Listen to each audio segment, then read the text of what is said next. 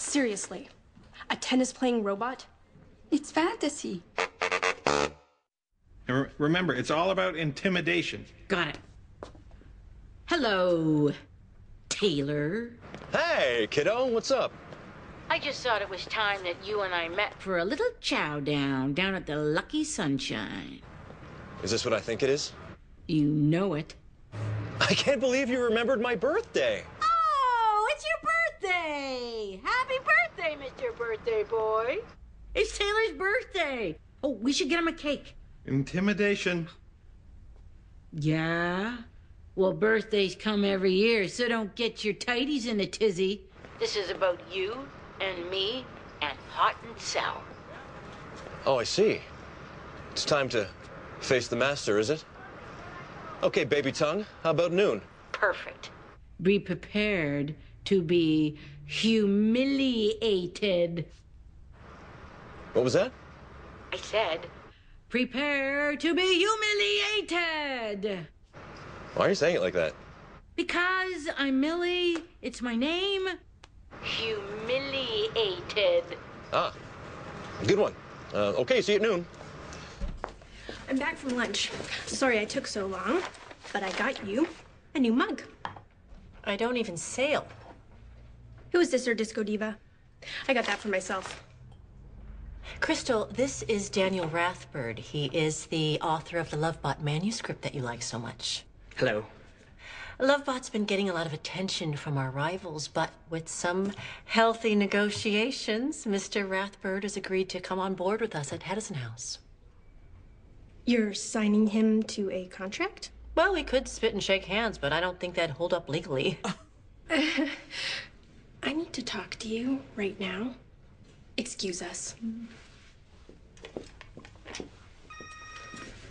You can't sign him to a contract. Why not? I thought you loved his manuscript. I never read it. I never read any of them. I also broke the shredder. What does the shredder got to do with this? Nothing. I was just on a roll confessing stuff. But what about all that stuff you said? Anna said those things. She read the manuscript. So I am basing this whole deal on what the plant lady said? Yeah, I know. Not your smartest move. That was just my agent. He's suggesting that we... Deal's off. Hit the bricks. Because you're the birthday boy.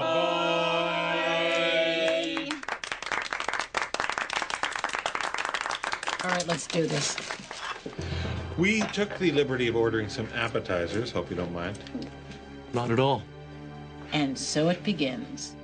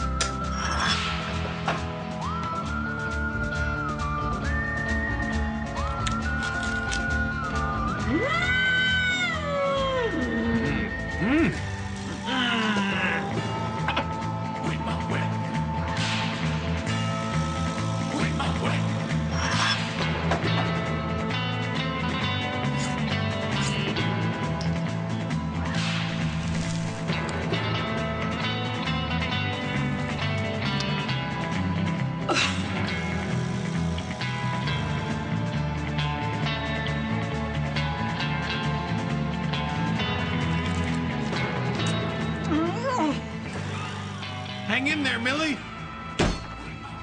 A valiant effort. Foolish mortal. But not enough.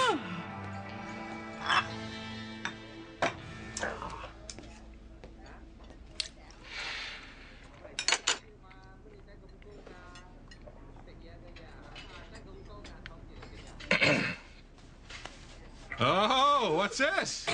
Oh, look at this. I win. I mean, we win. I mean, you win. Millie? Were there nuts in that sauce? I don't know. I'm allergic to nuts. Oh, well, that's probably why you're... Oh! EpiPen. EpiPen, right pocket. Is everything okay? He's allergic to nuts. Oh, baby buddy! On the one hand, I'm mad at you for not reading the manuscripts. But on the other, I'm relieved you told me before I signed that contract. I had to tell you. That was the stupidest thing I ever read. A robot in love with a ball launcher, no less. You dodged a bullet. Johnny Depp looks hot in silver. Oh, shut up. Shh! I can't hear the robots. Well, I think we all learned a little something today. I learned that I, too, can be overly competitive sometimes. Taylor? Yeah. Humiliation. It's still not funny. Missy Grumpaloo was chosen by the village to fight the big-headed dragon who lived on Hot Rock Mountain. But the big-headed dragon could breathe fire, and Missy didn't know what to do. So she pulled out a sandwich she was saving for lunch and offered it to the dragon. But the peanut butter made the dragon sick, and even though they were fighting, Missy visited him in the hospital every day. And when the dragon was all better, he burned Missy's house down because dragons are jerks.